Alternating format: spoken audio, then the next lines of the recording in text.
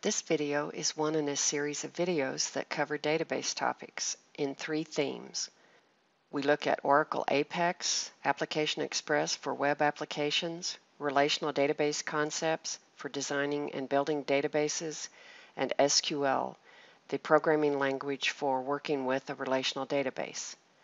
If you want to work with the video series, you can go to this URL to get the scripts and handouts. This SQL video goes along with APEX 6. We looked at the source code for a report that was created by APEX, and we're going to now talk about the select command, which we use to pull data from a database. We'll talk a little bit about what's case sensitive and what isn't. Oracle treats data as case sensitive, so a word that starts with a capital letter is treated differently than the same word if it starts with a lowercase letter. However, SQL commands, typing in select either in caps, mixed case, or lowercase makes no difference whatsoever. A good way to see a demonstration of this is to use select distinct. We'll also talk about single quotes versus double quotes. What's the difference? And what is a fully qualified column name? I'm logged into APEX as one of the developer accounts. I'm Mark Adams. I've already gone into Application Builder. I'm going to click on the application, then I'm going to click on the report, List Animals. This is the report page. In the far left, under Content Body in the rendering section, I click on Report, which gives me the properties on the far right for that report, which includes the source code. I'll click on this little icon and I get a pop-up window that shows me all the code at one time in a nice window. I'm going to copy this and I'm actually going to move out of APEX and work at the database level because we're working with, even through APEX, we're working directly with the database with this code. I'm logged in to Animal Shelter. I'll do a right click with Paste and then I see the code listed here. Now first off, let me just say you don't need the double quotes. The double quotes will maintain case, all caps, mixed case, lowercase. There's no reason to have the column names in double quotes. So I can refer to column names in upper or lower case in an SQL command, unless I have clearly specified, which I've never done, that the name has to be maintained as either uppercase, lowercase, or mixed case. In general, SQL commands and the objects that we are referring to are not case sensitive. Only the data that's contained in the table is. Let me take the double quotes out. I'll go to Edit and I'll go to Replace. Up here, I'll do a double quote. And down here, I'll get rid of that. I don't want to replace, I want to replace the double quotes with nothing.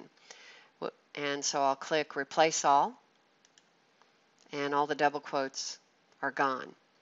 This command will not run just yet because we have this &owner #. That's strictly APEX notation. APEX uses to specify that we want to look at a table in a specific schema that's recorded in APEX. So I'm going to delete that and then try running this. So I'll click Execute. Either one of these will work. And then I have another problem here. And the problem is, in the video we did a lookup table, so we no longer have a field called DOM_breed. We have DOM_breed_ID. So now I will run this command. And let me, by the way, I'll do that in lowercase and run it again. It makes no difference. I can come up here and say mix, lowercase. It executes. So in general, the syntax, let me do a right click and it's off the screen, but go down to Format and select Format. And when you do that, SQL Developer helps us with a nice formatting for our SQL command. It has moved select to capital letters simply to make it more distinctive, and it also indented things that weren't part of the actual SQL commands. So our command is select, followed by the names of the columns we want to see. I'm going to take out some of these because we don't have to look at them all. So we can list what we want to see. Then the next part of the command is from, and the table we want to see data from. If we want to limit the data to a specific criterion, then we would have a where clause. So we would say where primary color equals brown, and then run that command. Notice that we are now only seeing brown. Text that's in single quotes is treated as actual data, which is case sensitive. This is saying capital B, lowercase r-o-w-n. Notice what happens if I come over here and I do a lowercase b.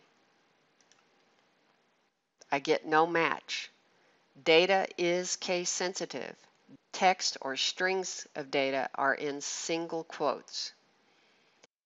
However, if I come up here after primary color and I want to use what we call a column alias, then I put that in double quotes. It's simply a label.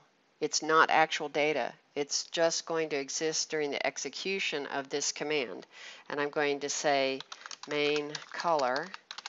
We'll see that the mixed case is maintained. I'll come back down here and change that to B for brown and execute. Main color, brown. Let me try white. I get 7 records. Let me try it with lowercase. I get 1 record. Data is case sensitive. SQL commands are not case sensitive. Double quotes are used for things such as a column alias, where we don't want to see the actual name of the column. We want to replace it with a label. So I briefly want to mention what we call a fully qualified column name or fully qualified table name. That's when I would put animal shelter, which is the schema name, a period, and then the actual table name. Or up here, the table that column comes from. We'll see the need for that when we use more than one table and we have the same column name in 2 different tables. We will need to specify that we're talking about animals.animal_ID. If we're going across different schemas, we might need to put the schema name in front of the table name. Now let me come back to case sensitivity for just a second and do a different select statement. So I'm going to do select, and I'm going to do primary color. That's the only thing I want to see from the animal table. So select primary color from animals and run that. If you see 50, SQL Developer stops at 50, so you should scroll down and see if you have more than 50. In this case, we have 51. Let me do an order by and get the colors sorted. Now when I scroll down toward the end, I see even though I had black listed at the top, I now see black with a lowercase letter listed near the bottom.